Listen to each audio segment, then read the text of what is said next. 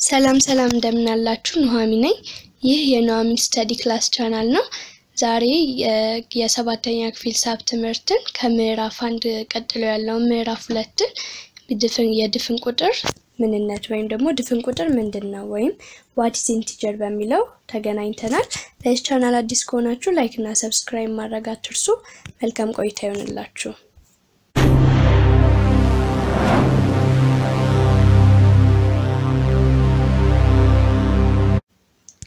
የመጀመሪያው የምናየው ሪቪዥን ኦፍ ነምበር ሲስተም የሚለው ነው ስለዚህ በዚህ ውስጥም የተለያዩ ቁጥሮችን እናያለን የመጀመሪያው ሆል ነምበር ወይም ሙሉ ቁጥር ናቹራል ነምበር ወይም መቁጠሪያ ቁጥር ኢቭን ነምበር ወይም ተጋማሽ ቁጥር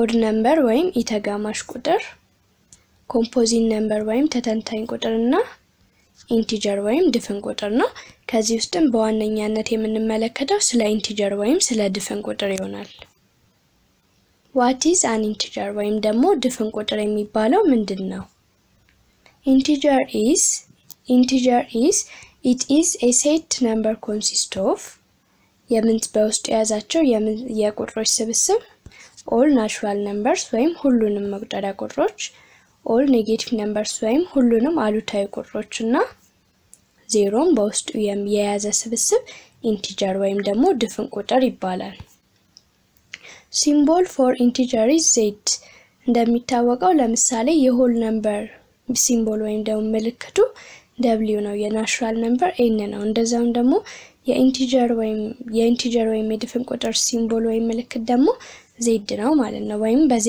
ይወከላል ለምሳሌ በስብስብ z ውስጥ -3 -2 -1 ኔጌቲቭ ቁጥሮችን 0 እና ፖዚቲቭ ቁጥሮችን ይዛል ማለት ነው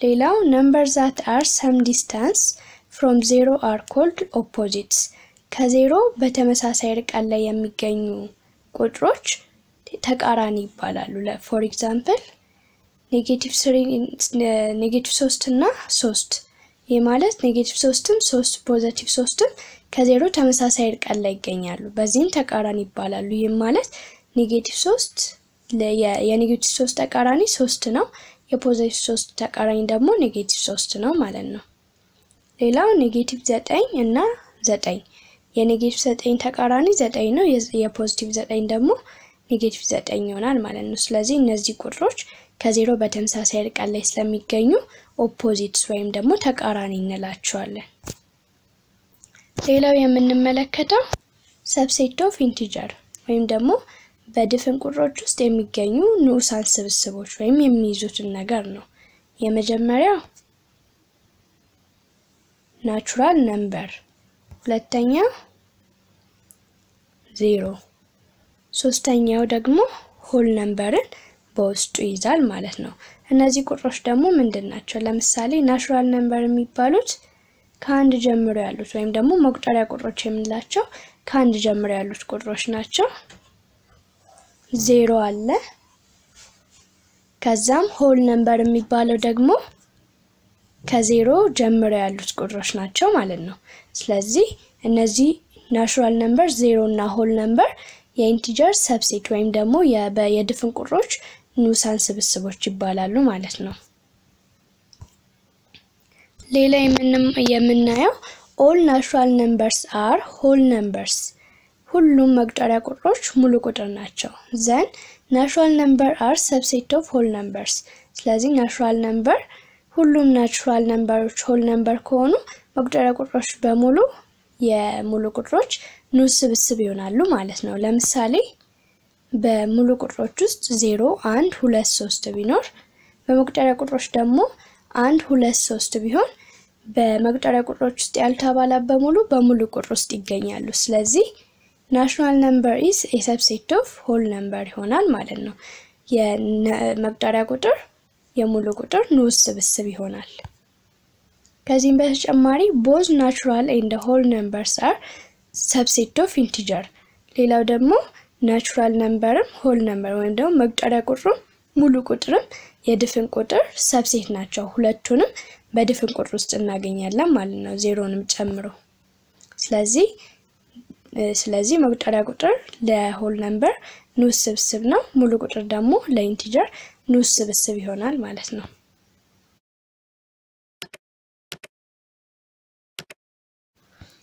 ሌላው ከዚህ በተጨማሪ የምናየው ኢንቲጀር ኦን ነምበር ላይ ወይም ደግሞ ድፍን ቁጥሮችን በቁጥር መስመር ላይ እናያለን። እሱም በዚህ ምስል ላይ ወይም ደግሞ በዚህ የቁጥር መስመር ላይ እንደምታዩት 0 አለ፣ ፖዚቲቭ ነምበር እና ኔጌቲቭ ቁጥሮች አሉ። ስለዚህ እስቲ ኢንቲጀሮችን እንመልከት። የመጀመሪያው ከ0 በስተግራ የሚገኙት ቁጥሮች ኔጌቲቭ ነምበርስ ወይም ደግሞ አሉታዊ ድፍን ቁጥሮች ይባላሉ። ከ0 በስተቀኝ ያሉት ደግሞ ፖዚቲቭ ነምበርስ ወይም ደግሞ አዎንታዊ ድፍን ቁጥሮች ይባላሉ። መሃል ላይ ያለችው ደግሞ 0 ትባላለች። ስለዚህ እነዚህ ቅድም እንዳየናቸው የኢንቲጀር ሰብሴት የሚባሉ ናቸው ማለት ነው። ከዚህም በተጨማሪ numbers at equal distance from 0 on number line but opposite in direction are opposite of each other. ከ0 በእኩል ርቀት ላይ ቁጥሮች ከ0 በቁጥር መስመር ላይ ከ0 በእኩል ርቀት ላይ ይገኛሉ። ነገር ግን በተቃራኒ አቅጣጫም ስለሚገኙ እነዛን ቁጥሮች ተቃራኒ እንላቸዋለን ማለት ነው። ስለዚህ በእኩል ርቀት ላይ የሚገኙ ከሆነ እንደዛው በተቃራኒ አቅጣጫ ላይ ነው የሚገኙ። ስለዚህ እነዛን ቁጥሮች ተቃራኒ እንላቸዋለን። number found at the left of 0 is called negative. ከ0 በስተግራ የሚገኙ ቁጥሮች በቁጥር መስመር ላይ ቅድም እንዳየነው ኔጌቲቭ ነምበርስ ወይም ደግሞ አሉታዊ ቁጥሮች ይባላሉ። number found at the right of 0 is called positive number ይባላሉ። በቀኝ በኩል የሚገኙት ደግሞ ፖዚቲቭ ነምበር ወይም ደግሞ አዎንታዊ ድፍን ቁጥሮች እንላቸዋለን ማለት ነው። ሌላው ሁለቱን ቁጥሮች በግራ በኩል ያለውን ኔጌቲቭ ነምበር በቀኝ በኩል ያለውን ደግሞ ፖዚቲቭ ነምበር ካልን 0 ምልን እንችላለን። 0 is neither negative nor positive. 0 ኔጌቲቭም ፖዚቲቭም ብለን ልንጠራ አንችልም ማለት ነው። ከሁለቱም አይደለችም።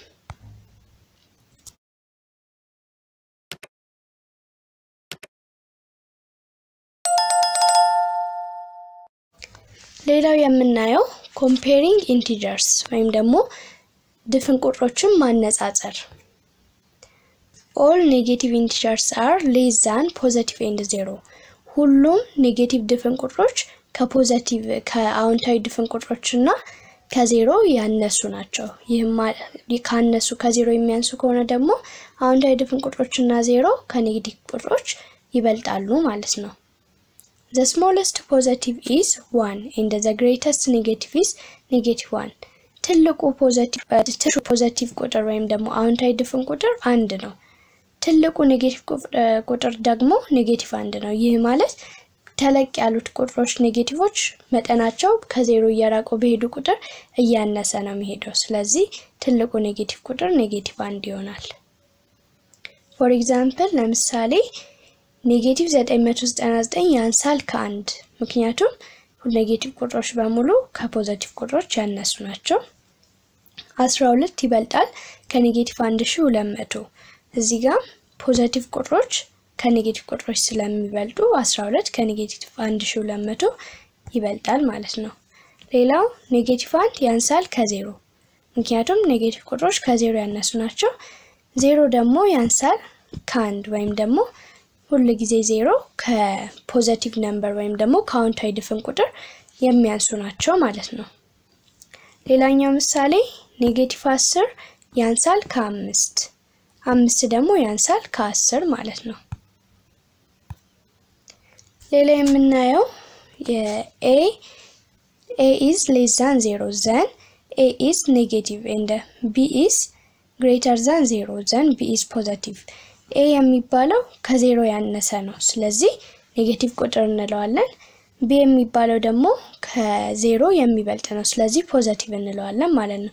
a እና b ኔጌቲቭ እና ፖዚቲቭ ብለን በመሰየም የአዲሽን የዲቪዥን እና የመልቲፕሊኬሽን ባህሪያቸውን ወይም ጸባያቸውን እናያለን። የመጀመሪያው የመደመር ጸባያቸው ኔጌቲቭ ቁጥር ሲደመር ኔጌቲቭ ቁጥር ያንሳል ከ0። ይህ ማለት ከ0 ያንሳል ማለት ኔጌቲቭ ቁጥር ነው የሚመጣው ማለት ነው። ፖዚቲቭ ነምበር ሲደመር ፖዚቲቭ ነምበር ወይም አውንታዊ ቁጥር ሲደመር አውንታዊ ቁጥር ይበልጣል ከ0 ወይም ደግሞ ፖዚቲቭ ነምበር ወይም አውንታዊ ይሆናል። ሌላው ኔጌቲቭ ሲደመር ፖዚቲቭ ያንሳል ከ0 ይሄኛው ከ0 ሊያንስ ይችላል ወይም ደግሞ ከ0 ሊበልጥ ይችላል ምክንያቱም ወይ ስንደምረው ኔጌቲቭ ቁጥርም ፖዚቲቭ ቁጥርም ሊመጣ ስለሚችል ከ0 ሊያንስም ሊበልጥም ይችላል ማለት ነው። ሁለተኛው ባህሪያቸው ደግሞ የማካፈል ባህሪያቸው ሲሆን የመጀመሪያው ኔጌቲቭ ቁጥር ሲካፈል ለኔጌቲቭ ይበልጣል ከ0 ይህ ማለት ኤም በኔጌቲቭ ስለወከለ ኔጌቲቭን ለኔጌቲቭ ቁጥር ስናካፍለው ከ0 ይበልጣል ወይም ፖዚቲቭ ቁጥር ይሆናል ማለት ነው። ኔጌቲቭ ሲካፈል ለፖዚቲቭ ያንሳል ከ0 ወይም ደግሞ ኔጌቲቭ ይሆናል። ፖዚቲቭ ሲካፈል ለኔጌቲቭ ደግሞ ያንሳል ከ0 የሚያንስ ከሆነ ደግሞ ኔጌቲቭ ቁጥር ይሆናል ማለት ነው። አሁንም ፖዚቲቭ ሲካፈል ለፖዚቲቭ ይበልጣል ከ0 ወይም ደግሞ ፖዚቲቭን ለፖዚቲቭ ስናካፍለው ራሱ ፖዚቲቭ ይሆናል። ሁለቱ ባህሪያቶች አዲሽን እና ከዲቪዥን ቀጥሎ ያለው ደግሞ መልቲፕሊኬሽን ነው ወይም ደግሞ የማባዛት ባህሪያቸው። የመጀመሪያው ኔጌቲቭ ሲባዛ በኔጌቲቭ ይበልጣል ከ0 ይህ ማለት ኔጌቲቭ እና ኔጌቲቭ ስናባዛ ከ0 ይበልጣል ወይም ፖዚቲቭ ቁጥር ይሆናል። ኔጌቲቭ ሲባዛ በፖዚቲቭ ያንሳል ከ0 ይህ ማለት ኔጌቲቭ ቁጥር ይመጣል። ፖዚቲቭ ሲባዛ በፖዚቲቭ ደግሞ ይበልጣል ከ0 ወይም ራሱ ፖዚቲቭ ይሆናል ማለት ነው። ስለዚህ አሁን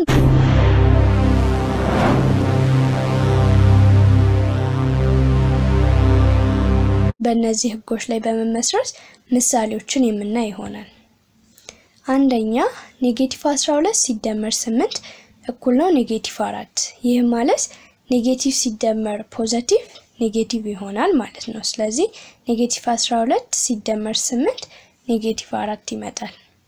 ከዛ ሁለተኛ 12 ሲደመር ኔጌቲቭ 8 ይህ ማለት ቀደም በምሳሌው ላይ በማባዛት ባህሪያቸው ላይ እንዳየነው ኔጌቲቭ እና ፖዚቲቭን ስናባዛ የሚመጣው ኔጌቲቭ ነው ብለናል። ስለዚህ ኔጌቲቭ በብራኬቷ ማባዛትን ነው የምታሳየው። ስለዚህ ኔጌቲቭ 8ም ከፖዚቲቭ ጋር ስናባዛው 12 ኔጌቲቭ 12 ሲቀነስ 8 ይሆናል እሱም ኔጌቲቭ 20 ይሆናል ማለት ነው።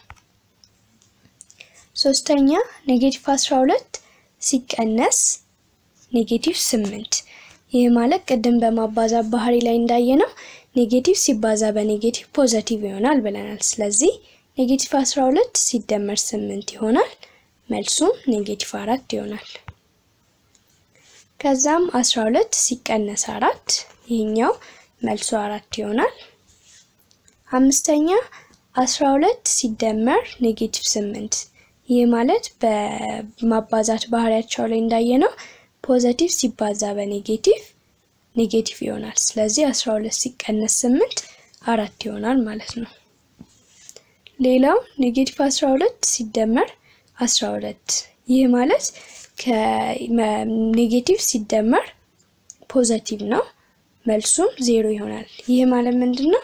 ኔጌቲቭ 12 ሲደመር 12 ማለት 12 ሲቀነስ 12 ከሚለው ስሌት ጋር ተመሳሳይ ይሆናል መልሱም 0 ይሆናል ማለት ነው።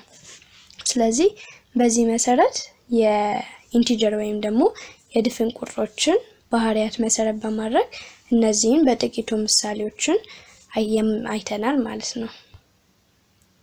ሌላው addition of opposite number is 0 የቁጥሮች የኦፖዚት ነምበር ወይም ደግሞ የተቃራኒ ሁሉ ጊዜ የተቃራኒ ቁጥሮች ድምር 0 ይሆናል። ለምሳሌ እዚህ ጋር ስድስተኛው ጥያቄ ላይ እንዳየነው ኔጌቲቭ 12 እና ፖዚቲቭ 12 ተቃራኒ ናቸው። ስለዚህ መልሳቸው ሁሉ ጊዜ 0 ነው የሚሆነው ማለት ነው። ተመሳሳይ ሆነው እርስ በርስ ተቃራኒ የሆኑ ቁጥሮችን በምንደምርበት ጊዜ ሁሉ ጊዜ መልሱ 0 ይመጣል። እሺ ለዛሬ ነበረን ቆይታ ይመስላል። በዛሬው ቆይታችንም የድፍን ቁጥሮችን ባህሪያት በቁጥር መስመር ላይ እንዲሁም ምንነቶችን ሰብሴቱንም ተመልክተናል። ሌሎች አዳዲስ ቪዲዮዎች እንዲደርሳችሁ የዩቲዩብ ቻናላችንን ሰብስክራይብ ማድረግ አትርሱ። በቀጣይ ደግሞ የድፍን ቁጥሮችን የተለያዩ ጥያቄዎችን ይዤላችሁ ቀርባለሁ። በቀጣይ ጥናት እስከምንገናኝ ድረስ መልካም ጊዜ ይሁንላችሁ።